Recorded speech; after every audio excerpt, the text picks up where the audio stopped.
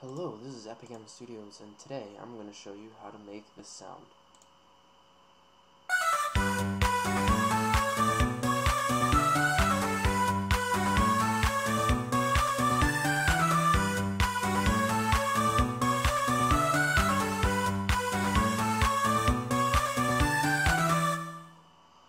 So if I take out the terrible background, let's just listen to the background so you know how terrible it is.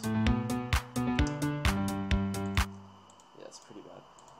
This is from the song Lovers on the Sun by David Guetta, or whatever ghost producer it was. So this is the synth.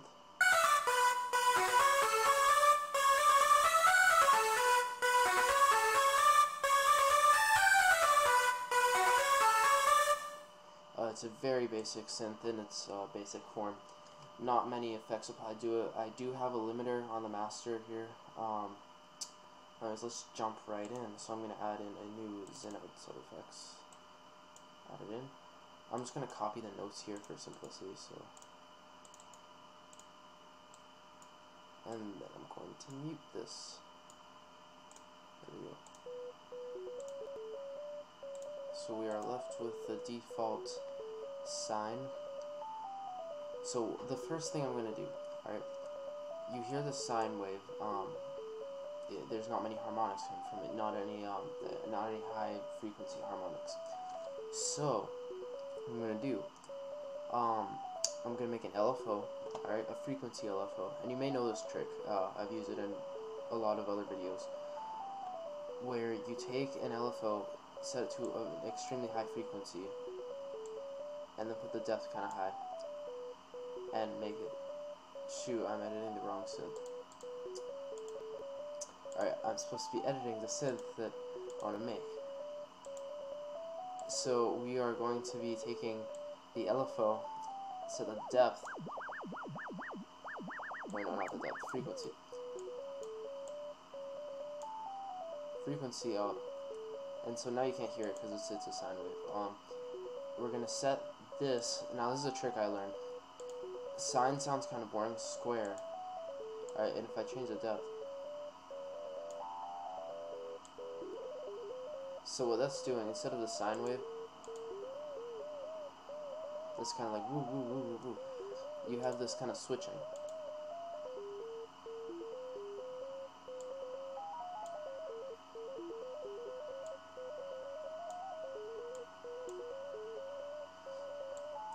So we're just going to set the frequency way up.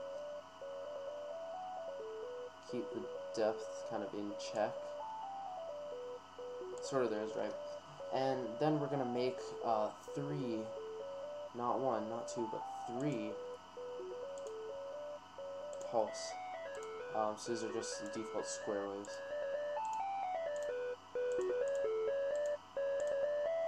Change this to the first one, which will be the pulse. Alright, and so the first one is going to be octave -1. Second, or the third one's going to be octave 1. Second one's going to be in the middle, octave 0.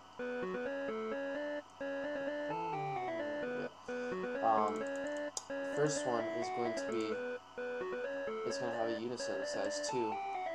Second one, also size 2, or no, size 3. Size 3 sounds a little bit better. And then, the third one is going to have a size 2 unison, but it's going to be set to like 5 cents. So that's the frequency spread. 5. Well, close enough. And then the whole thing, the octave is going to be brought up by 1, as you may have noticed, the sounds bit off. So, alright, and so we're starting to get to where the sound is, but not really. Now, usually I add in my effects per part. But what I've learned, when you're copying, like, when you're viewing a tutorial for, say, Silent or something, it has part A and part B. Alright, so ZynAddSubFX is kind of like that, except it has 16. So, this is just useful if you didn't know how to do those, so where you get different oscillators and different effects on them. But that means that for the central effects, the effects that are in the core, they're going to be insertion effects. So this effect, it's going to the master output, is going to be distortion and exciter.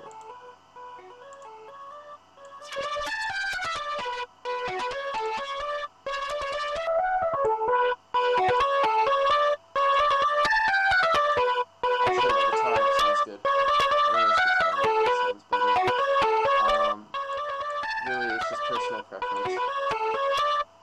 Then,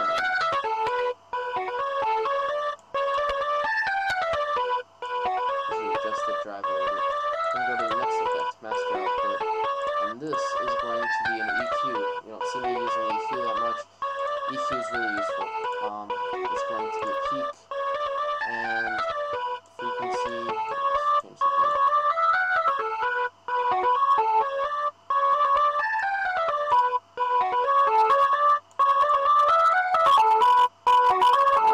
See, that's really loud. I'm actually going to put this in FX4 or FX3. And so we kind of have that sound.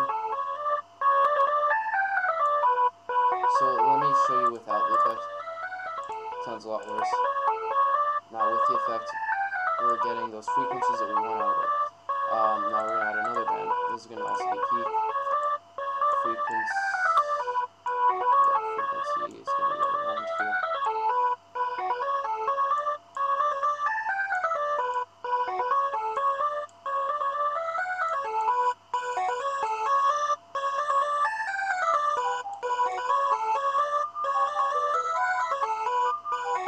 That is the phone ringing, so 1 second. I'm going to pause the recording. Alright, so now we have the EQ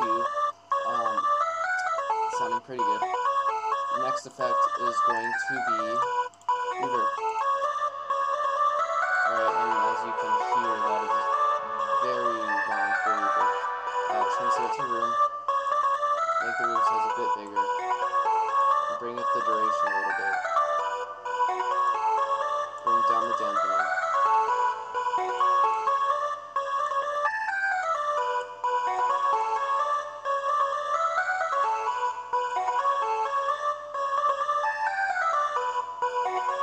Just really play with those effects. I might change this again too.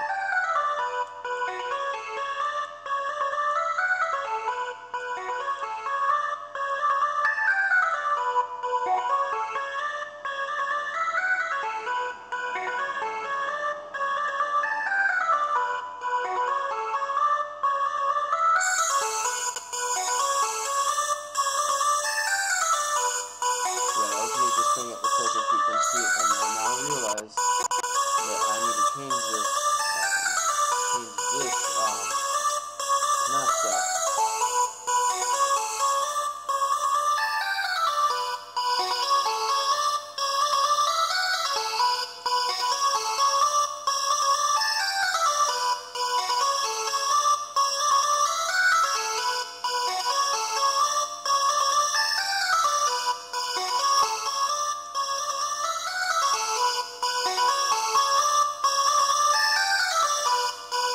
And you can change the drive amount.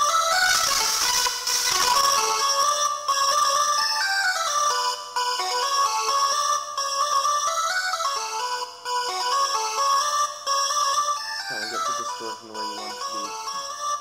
And then you can apply this.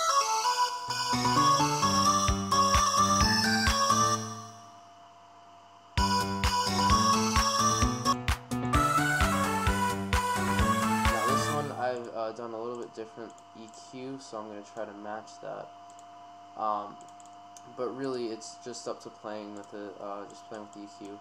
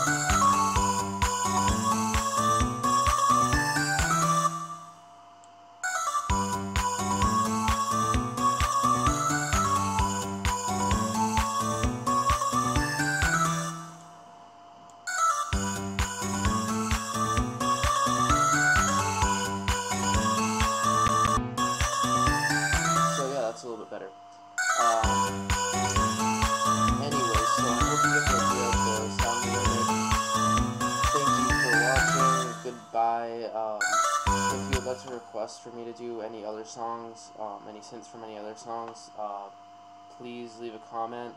That way I'll be able to know that I should do those. So thank you for watching, and